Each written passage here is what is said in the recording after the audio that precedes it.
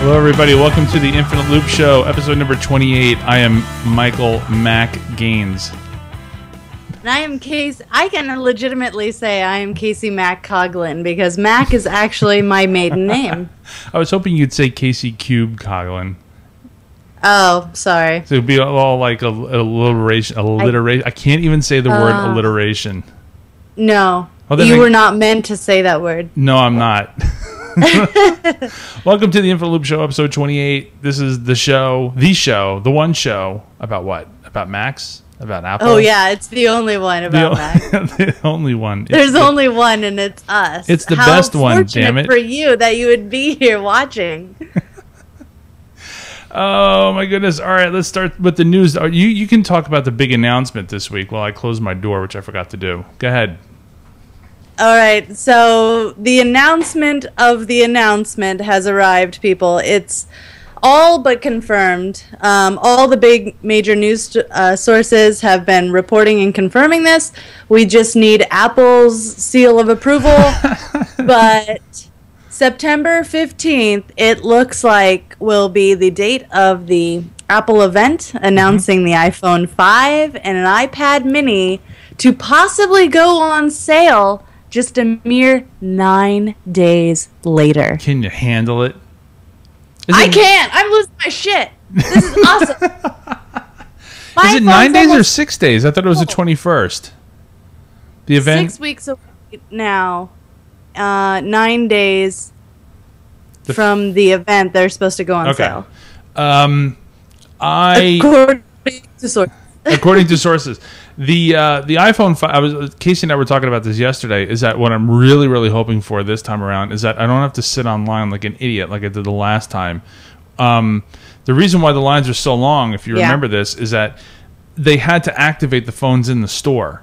And I'm online talking to an Apple dude. I'm like, we can do this at home. Why are you holding up this long line for hours and hours when we can just take the phones and go home? And so I think hopefully that's what they'll do this time. The last time they just had to. They had some sort of rule where they're like, well, sir, we have to activate them in the stores. I don't know, because I think they're still going to have to activate them in the stores. Well, I mean, really it could go either way. It's about 50-50. It could go either way, I think. I mean, there's arguments for both, but regardless, I'm probably not going to be standing in line because I will pre-order it from work and then it will just arrive magically. I like my 4. I'm going to get a 5. I'm hoping this time around that they allow us to pre-order them and then they'll be delivered to the house. If not, I don't know. I can't. Look, I'll wait online for stuff, but that line for the 4 was ridiculous. And I'm not doing that again. I can't. Well, then don't. No, I won't. Maybe I'll go to an AT&T store or something like that. Yeah, I hear the lines are far less at the AT&T stores. And I think it's probably going to be lessened this time. This is the first launch where the iPhone is going to not only be at all 3 major carriers, but also at a lot more retail outlets. Yeah. Oh, Best Buy. That's true. Yeah, Best Buy will probably have it on launch. I mean, there's a lot more stores carrying it now. Fry's has it now, which is crazy. They might not all have it on launch day, though. I don't mind not getting it on launch day. I mean, I would like to, but but I'm just saying, if I have to wait like a day or two, I'll be fine with that. But I think maybe that's what I'll do. I remember when the 4 came out, you can pre-order it at Best Buy and then pick them up there. So maybe that's what I'll do this time around, is I'll pre-order it, I'll just roll out of bed and then get online, and then when the store opens at 10, I'll get it. And then I don't have to wait online for 6 hours or whatever. You know what it was? I waited online so long. I got there at like 7, 8 o'clock in the morning, and my oldest was graduating, and I left the line. I had to leave the line, come back, and the people that were there where I was standing still did not get their phones after I went to graduation and came back. That's how slow that line was. So, not doing it. Not worth it. Okay, but then. I am. You do. I'm stoked for the iPhone 5. If anything, yeah, I know. My phone's almost a year old. Like, this is ridiculous. No, I need a new phone right now. I want to see what Apple does with NFC. I've wanted NFC in an iPhone since the 4. I really hoped that it was going to be in the 4, and it wasn't. Yeah, and there's a good chance it's going to be in this one, but we still don't really know for sure if it is or not. You know, there's been times where stuff has been so heavily rumored, like the iPhone 4S was going to be LTE. It came close, but it wasn't, LTE wasn't, put in until the new iPad. So... that could still be left off the table. I don't know. That's one of those things that I think could be left off. Yeah. I mean, the new, the bigger screen, the new dock connector, those are pretty solid, but some of the other stuff is kind of iffy still. Oh, do you care about the iPad mini? Not particularly. I mean, I'm glad that they would make that option. Like, I'm glad the 11-inch Air exists. But and I see a market for it, but I don't think I would get it. I just got the new iPad, so I'm not going to be getting the mini. Me neither. I have no interest in it at all. So yeah. Apple. Well, it was announced today that Apple leads global PC shipments, but there's a caveat to this whole thing. iPads as PCs. Yeah, I'm not exactly thrilled about this. I mean, look, it's nice to hear that Apple is on top with something, but realistically, if you factor in iPads, Apple is shipping 21 million. They shipped 21 million units, PCs, quote unquote, last quarter, whereas HP was just behind them with 13.5 million. So there's a difference of 7.5 million, and I didn't look up how many iPad shipped last quarter, but I don't know. Do you think this is a fair assessment of last quarter shipments? They actually do this. I mean, I've heard these numbers almost every quarter for like a year now, where there's a set of numbers, and then one or two analysts revise those numbers counting iPads as PCs. And so then, at first you see these numbers and you're like, oh, right on, finally. And then you notice that they're counting iPads as PCs and you're like, I don't know if that is accurate. I mean, if we're counting iPads, then... Well, I'd say, like, why aren't we counting, other tablets like the Galaxy the Nexus 7 now, but the Galaxy Tab, but Android, where would that fall in? I guess it would fall in under Samsung's, allotment, but if you're going by manufacturer. Yeah, Samsung's not even on this list. It's Apple, HP, then Lenovo. I'm a little surprised at that because nobody I know owns a Lenovo. Acer... Yeah, they're kind of getting up there. Are they? Okay. Then Acer, and then Dell, and then others. So I really expected Samsung to be on that top 5 list. But, if you think about it, Samsung's really, really new. They're probably the newest to the PC market out of all of those. They only started making PCs about 2 years ago. And I think they only sell laptops. I haven't seen a desktop from Samsung. So, they're, they only make a few models, and like I said, they've only been in the market for a couple of years. So, of course, they're not going to be beating out, Acer or anybody else. Yeah. This article that we have on 9to5Mac says Samsung led as the Android pad vendor in quarter 2. So, but I guess they just didn't sell enough to get on the top 5 list. So, okay. Yeah. I'm still surprised. Speaking of Android, what's going on with this Nexus Q? Oh, big surprise. Spoilers in case anybody was on the edge of their seat waiting for a Nexus Q. They stopped selling them because it was such a big hit. They were like, no, we can't keep taking orders, guys. We need to stop. We literally cannot keep up with the demand. we all saw this coming. I mean, when it was first announced, and they were announcing it at Google I/O, it was like, okay, great. I mean, what does it do? Like, it's another set-top box streaming thing. You already have one. It's called Google TV. Why are you competing with yourself? And why is it $300? That was the biggest problem with it, is that you can get an Apple TV, even if you own a Windows machine, you can get an Apple TV for $99. Be an Apple hater as much as you want, but $99, how can you beat that? Yeah, the Q, I'm sorry, is not better than 3 Apple TVs. No, if I had to choose between, the little ball of Androidness and 3 Apple TVs, well, I mean, I'm a little biased, but it's not even a bias thing. Look, if somebody put out a Linux-based device that was good, and it was $75, let's say, would you buy it? Maybe. It depends on what you can do with it. But an Apple TV is $99, and yeah, we're doing a Mac show and everything like that. But I mean, come on. I mean, it's like a no-brainer. And people say, well, it's expensive because it's made in the USA, and go US and the US economy and everything. It's like, look, there's a balance that has to be met between the amount of money that people can spend on something like this, and the fact that an Apple TV is $99 and does the exact same job.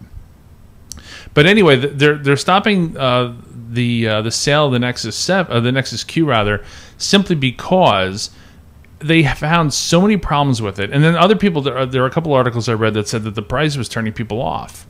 Well, I see my previous argument. I mean, it's $400. No, $300. Wait, is it three? No, it's $300 and then $400. What, for the speakers?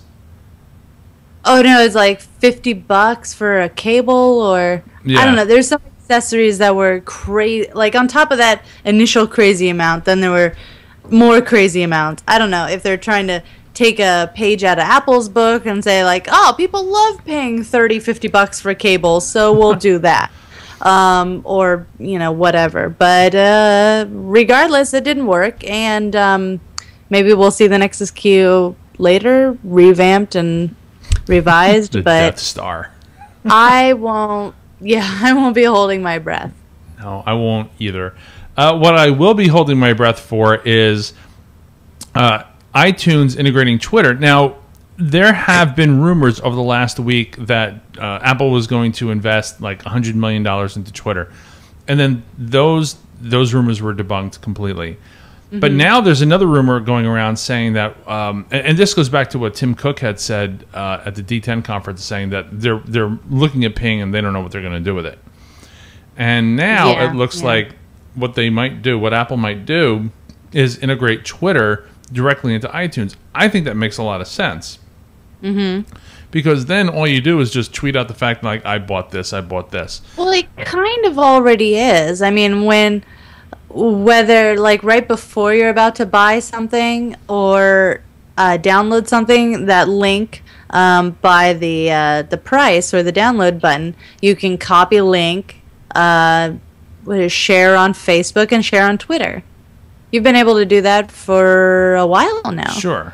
So, I mean, besides that, I guess maybe it would automatically tweet after you buy or download something. I don't know. Maybe. I don't know. It's all rumor and speculation right now, but it makes sense. The Ping thing was a good idea. I liked it. In fact, I keep it open. Ping was like an afterthought. I think this is probably what they wanted to do initially. Mm-hmm. What probably Steve Jobs wanted to integrate, wanted to get Facebook. Well, I mean, we knew he wanted to get Facebook integration, and probably wanted to get Twitter integration too. But, when their terms weren't agreeable or they couldn't come to a meeting of the minds, then they just decided to whip up their own competitor, Ping, and it took off. It took the country by storm, and everyone loved it, and it was a great success. It was cool for about a week. It was cool for like an hour. An hour. I liked it for about a week, and then it got a little boring. I still keep the window open. It's nice to see what people are buying. I have, I don't know, maybe 50, 60 people that I follow. And I look at the list and I go, oh, that's actually kind of a neat idea. And then I'll I'll look into an album once in a while. I'll buy something, but not very often. So I don't know, but we'll see what goes on with that. But I'm really looking forward to Twitter integration. The only problem that I have is that when I buy albums for my kids, then it's going to show up in my Twitter stream. Like, I just bought the new Katy Perry album. When no. When you those Wiggles albums that you've been buying, yeah, that's all going to show up. Star Mike loves the Wiggles. No.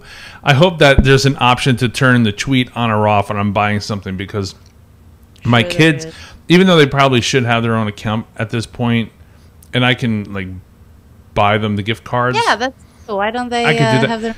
Because they really don't use their, like, they have their own computer, but they don't use it very often. So it's just easier to sync everything through one family account than it is to separate it at this point. But that's a whole other issue. My kid's going to have his own iTunes account the day after he's born. Is he going to have his own website and a Twitter account too? Yeah, I'll buy his domain name. You know, he'll have an iPad and a little MacBook Air set aside for him. He's going to be like that little kid in the E-Trade commercials. Yeah, no, I know, like, my kids are going to they're going to have, like, every Apple product from day one. Uh-huh. All right. It's just, I know that's going to happen. Well, what we know did happen are these crazy iPhone and iPad prototypes. Tell us about this.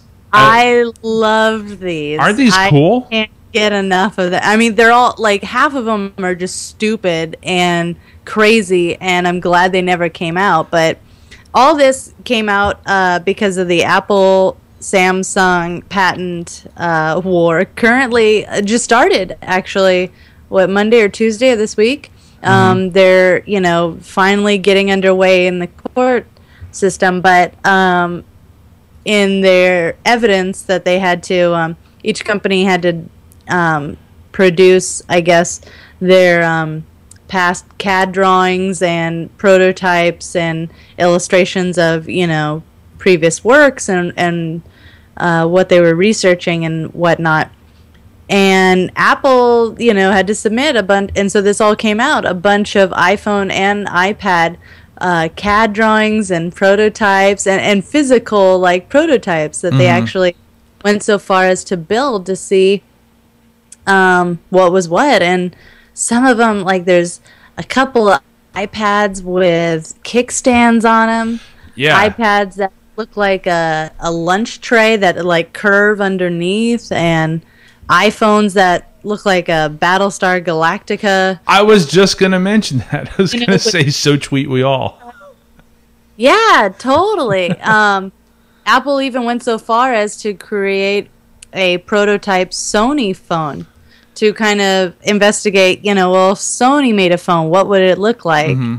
And it's got a big old volume wheel on the side, but some of the iPhone prototypes, like early on, some of the first ones that they were messing around with look a lot like the iPhone 4. Yeah.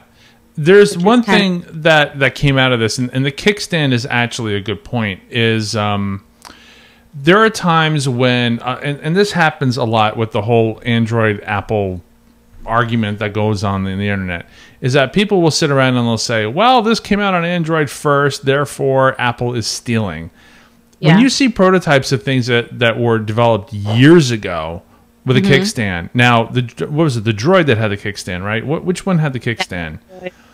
The Motorola Droid had a kickstand, and if Apple had come out with that, let's say a year later, for whatever reason, people would start screaming that they ripped off Motorola, when in fact, we see that these things were developed years before that. And so I think, if anything, this should be a lesson to a lot of people that are arguing about when software comes out. Just because it came out earlier than something, or I should say, just because it came out later than something, doesn't mean it wasn't developed earlier than that. And, right, yeah. And I think things like this may shut some people up.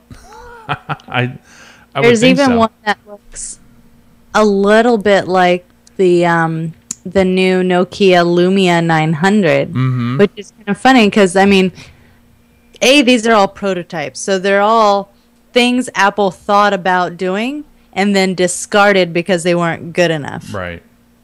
And then you see these designs for whatever reason. I'm sure Nokia isn't copying Apple or saw these designs. They probably came to the same conclusion on their own.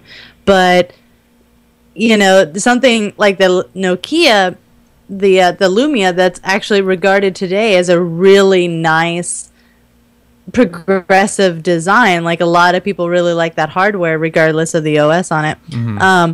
That Apple could have made that, and they chose not to because it wasn't good enough. Yeah.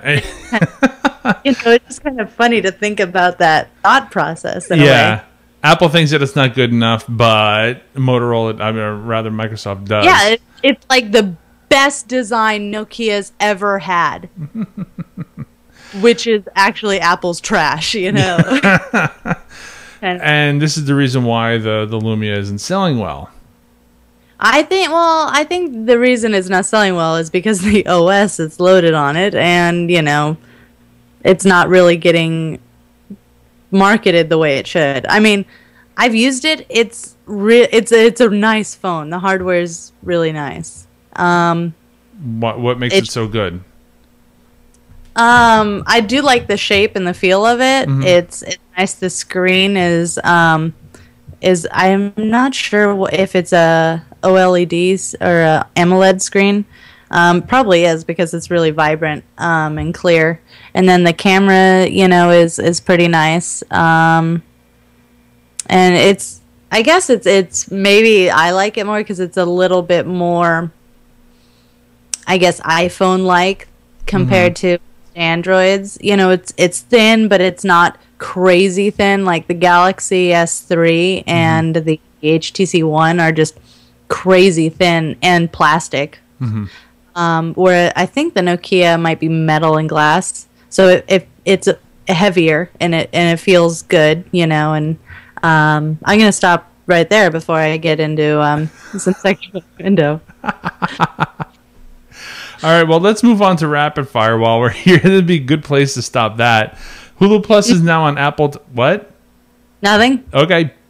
Apple Plus is now on Apple TV. You can get it free for a week, and then it's $8 a month. And people are ecstatic about this. What do you think? You have an Apple TV. I do. And while I could give two craps for Hulu Plus, I'm glad that Apple TV is still getting new content. Mm-hmm. I'm glad to see new stuff, coming to the Apple TV home screen. Yeah. It sucks that, you got to pay for it, but it's interesting that you pay for this $8 subscription through iTunes. Mm-hmm. So it really syncs up with your iTunes account, and it goes through that. And so Hulu gets their money after, I'm sure, Apple takes its cut. Yeah, it's 30%. Or we guess it's 30% because everything else is 30%. Everybody's guessing it is, but... Yeah. Just to go off on a little bit of a tangent, the Olympics are showing just how important cable TV still is to some people, because you can't watch the Olympics on Hulu or Netflix or anything like that. Yeah. You would be able to watch it live on BBC. It's bbc.co.uk, I believe. But the problem is that if you try to watch it outside the region that you're allowed to, it says you can't watch it in your region, meaning the United States or somewhere else. So people have been getting proxies in order to get through to BBC. I heard there were some workarounds for that to get the BBC Live player streaming, because they're streaming they're doing a fabulous job of coverage, and they're showing everything. Whereas our own domestic coverage isn't. And, NBC is just getting hit up, every which way for doing a horrible job covering it. But yeah, that's a whole different issue. That's a different show. That's the Nexicon, which we record on Tuesdays. See how this all sort of integrates? Sorry about the little tangent. Mountain Lion downloaded 3 million times in 4 days. This is huge. Yes, currently to date, their biggest OS release to date. And I said that twice. Redundant statement is redundant. No, I think that Mountain Lion was very popular because some people were having some problems with Lion, and Mountain Lion has some features that are really cool, like iMessage and the notification area and a whole bunch of other things that we talked about on last week's show. But I like it. I like it a lot. I still don't have a main machine to use it with, but if I did, I would. I was sending some tweets back and forth between myself, Scott Johnson, and Patrick, not Patrick on Twitter. Oh, yeah. The problem with Mountain Lion for podcasts is that some of the audio subsystem is not in Mountain Lion, and so we're having some problems with that. Mm-hmm. That's why I think I've said this before on the show. Scott and I and a lot of other podcasters are still stuck in Snow Leopard. Yeah, not even Lion. Like Lion wasn't even. But though I did hear, a couple days ago they released an update to Lion. There's like 10.7.5 or something that just came out like a day or two after Mountain Lion. Mm-hmm. So that was interesting that they're still updating Lion concurrently with Mountain Lion. I wonder why. What does it mean? Yes. Double rainbow. What does it mean? Anyways, but yeah. So hey, in case you'd been living in a cave for the last couple months, let me bring you up to date. We've got the Olympics going on, so that's the thing. Mountain Lion came out, and MobileMe is no longer with us. It gone. Died. Adios. Did you back up your stuff? I pulled all that stuff off there a long time ago, so yeah. Yeah. They shut it down, and they said that iWork is out of beta now because nobody's using it, I suppose. Yeah. Do you use it? The iWork.com. I used it for like one thing to share with somebody, and then I think I started using Dropbox or something else right after, so I really never used it for much. Yeah, I didn't use it much either. Good idea, but I never used it. It was like, I think I also had MobileMe too, and you can share stuff off your iDisk too, so it was really weird and redundant. Mm-hmm. And so I ended up doing that a lot more for like resumes or weird stuff. I'd have it on my iDisk, and I would just send somebody the link and share it for like 24 hours or something. And you could do that from your iDisk, but it's like, why would I use iWork.com? I don't know. I don't know. For me, I guess it's just because I don't share a lot of documents, and if I did, I just wind up using Google Docs anyway. The only thing I really share are show notes with the co-hosts that I work with. That's really it, and I have 2 documents for work, and that's it. Mm-hmm. So, not a big deal. What's going on with the daily? It's dying, but really, I mean, has it ever really been alive? Well, they wanted you to believe that it was. It seemed like from day one, it's never really come on. It's never really been that much of a hit. And today they laid off a third of its staff. Mm-hmm. And they're going to shut down after the elections. Yes. Yeah. So it was a good effort, I guess, sort of.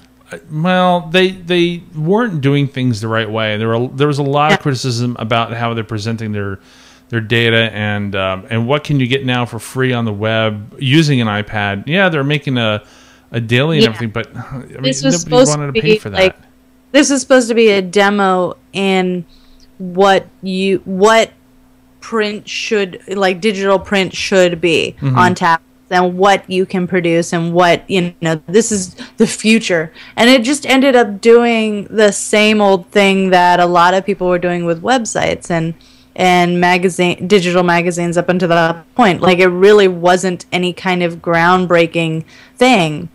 Flipboard is a groundbreaking thing. Sure, absolutely. It does a way better job than the Daily did. Who cares about, their original reporting or what have you. Mm-hmm. So it's. I feel bad. It's sad that a third of the staff got laid off. It's a tough time for everybody out there, but hopefully their skills will get them jobs somewhere else, because there are iOS jobs out there everywhere. Yeah. Everywhere. I don't think they'll be hurting too much. All right, moving on to stuff I got. This is your stuff. You got stuff this week. What's the stuff? I did. Show us the stuff. This week I got the Jot Pro iPad stylus. So this is the one, I don't know if you can see it, that has like a ballpoint with a little plastic disc on the end. Mm-hmm. So instead of kind of like those little poof balls or rubber balls that a lot of the styluses have, I find that they're squishy, but then, they get stuck a lot on the surface of the iPad. Mm-hmm. Whereas this one is supposed to imitate just a regular ballpoint pen, and it's weighted, it feels good and everything like that, like a real pen. And I've been using it with my iPad for drawing and written notes. It's definitely way better than, like I said, any other stylus that I've used, which are usually the squishy rubber ball styluses. Mm-hmm. They say it's pressure sensitive, but I haven't noticed that making, any kind of change in pressure. Line weight seems to be consistent no matter what I do. But, ease of use is definitely better. It definitely glides better on the surface for drawing. And then handwriting is definitely way better. It feels just like a normal pen on paper. Is it accurate? Yeah, no. Depending on the app, some apps seem faster for capture than others, but it's pretty accurate. I tried to write really small. It doesn't like that. But I think that's more a thing of like the iPad and the app than it is the stylus. You just really can't take really small notes. The thing is, I would really like to have an iPad that's similar to what's the one that it's not? Is it the Cintiq? What's the one that has the monitor built into it? The tablet. The Cintiq. Okay. But the thing is that I don't think Apple will ever make that, because then it pretty much goes against their own mantra of, if you're using a pen, then you're doing it wrong. Right. But, if you are this, like I said, this is only for the iPad. If you're doing art on the desktop or the Mac, I would not. You wouldn't use this. You'd be a Wacom tablet, and those are pressure sensitive. That is, no matter what. Really, any tablet from Wacom is legit, and that is the standard for any artist. I don't care what you do, from just simple interface design to full on fashion apparel work. That is that. But it's nice. I got it for $30. It comes with a nice little cap, so that that disc isn't like ruined when you throw it in your bag or what have you. Oh, nice. And it's actually magnetic, so I can throw it on the iPad. Kacey is showing her iPad case closed, and then the pen is sticking on it. It'll probably, if I threw this in my bag, it'll just get pulled off. Sure. But it's cute. Whatever. I like that. All right, moving on to apps. What's your app for the week? My app is Weather HD 2.0. This was a really nice weather app. I first found out about it when the iPad came out, and it was a really nice weather app for the iPad, and then I got it on my iPhone. I haven't really checked in with them or played around with it probably in a year or so. And they just came out with their update to 2.0 this week, I think Tuesday. Mm-hmm. And like I said, it's just a really pretty weather app. So if I go and I see, okay, so I open it up and it does location recognition and finds out where you are automatically and just starts kind of streaming the weather conditions. Oh, look at that. Oh, it's got like some video or something of flying through clouds like Superman. it's just really nice. And it's, so you get right away a grasp of the weather, from the animation, but also what day it is. It's dusk, and then you have the actual information overlaid, the actual temperature, precipitation, humidity, high and low, and then you can get the 4-day, it's a 4-day forecast. You can also put in multiple locations, and view those. But what's really kind of neat too, and it's like they really didn't even have to put this in; they could have just stopped there. Is Maps feature, that's nice. A big ol' Google Earth style globe, and you can kind of zoom around it, and it's all 3D and pretty. And you just bumped yourself out of the app. I'm looking at the screenshots on the iPad store, the App Store. This looks pretty slick, and it's only 99 cents. You can actually get more stuff. There's in-app purchases for integrating, I think, Yahoo Weather, so you get more detailed information, and then for a little bit more, you can get another service that's even more crazy weather. Nice stuff. I have a thing for weather apps and astronomy apps, so this one's pretty slick. I'm still sort of a little keen on WeatherBug. I haven't moved away from that yet, because all the other apps seem to have something that is just not as good as WeatherBug. But maybe I'll take a look at that. My app for this week is actually a Mac app. It's called Soundboard, and it's the app that I've been using to run all the sound effects on the show. So basically, I'll bring this up. So if I want to play the theme again, it's already queued up for me, and I can just play it just like that, and you can stop it. You can there are actually a lot more things to this than I've ever done. There are triggers that you can do so that if one finishes, it'll start another one. You can fade in, fade out. Let me see if I can find something here that I can maybe... So you can fade that out if I wanted to. It's really cool, and I think a lot of podcasters use this. And I think so too. I think this is probably what Brian of NSFW uses. It sounds like it might even be what Scott Johnson of Frog Pants uses. I think he does. I think Scott uses this. But if I didn't have this, then what I would have to do is I would have to bring up all these individual things in QuickTime or iTunes or something, and then play them through that. The nice thing about this, apart from the effects that you can do, is that you can change the output device. So if I wanted this to go, and those of us who do podcasting mix our audio different ways, so you can tell this thing which output device you want it to go out to. So they did a really good job. This is at Ambrosia Software. I think it's AmbrosiaSW.com. We just checked that. Ambrosia's been around for a long, long time. How much is that app? I don't know, but I think it's $50. But if you're doing podcasting and you're dependent on sound effects, it's well worth the money. Yeah, I think. I would definitely get this. I tell everybody to get this app. So I approve. All right, moving on to feedback. What do we actually have some feedback this episode. We got an email from a listener, Phaserfire, who I believe is currently in the chat room. He listens to a lot of Mike's show. Big fan. He says, "Hey, Starman, an obligatory co-host." What does that even mean?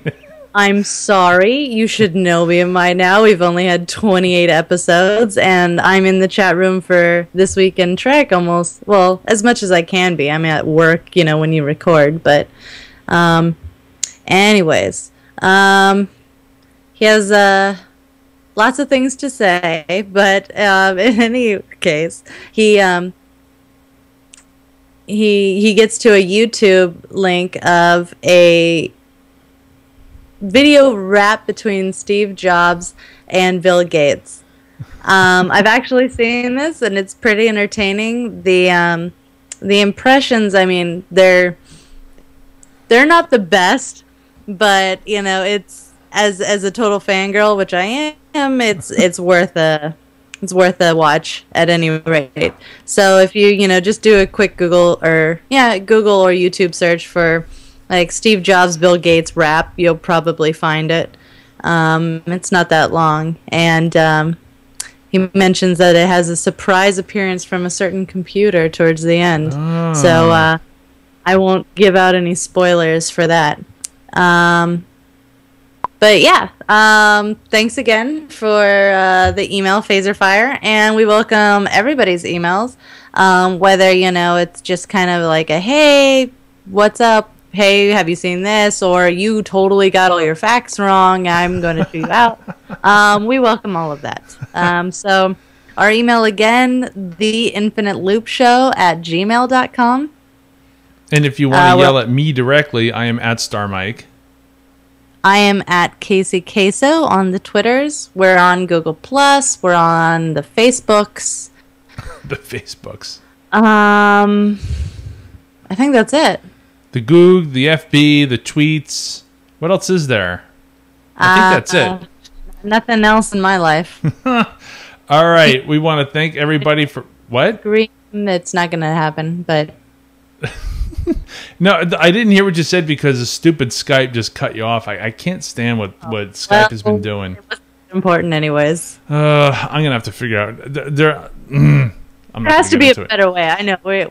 I think the entire world as a whole has a big beef with Skype. But there's... What else? What are we going to do? Like, Google Hangouts, I don't think is...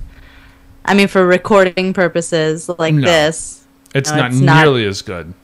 Solution, but Skype's not that good either. So what are you gonna do? The only problem that I have with Skype is the fact that if the host talks over the guests, yes, like you can talk over. Wait, I could talk over you, but you can't talk over me, and it's very unfair, and I don't like that. But I can't figure out how to fix that. Well, we're both so we're just gonna have to. I don't know. Write our own. All right. That's it for this week's Infinite Loop Show. We will see you. Yep. All right. Take care. Thanks for watching and listening. Bye. What do you like? I like Max.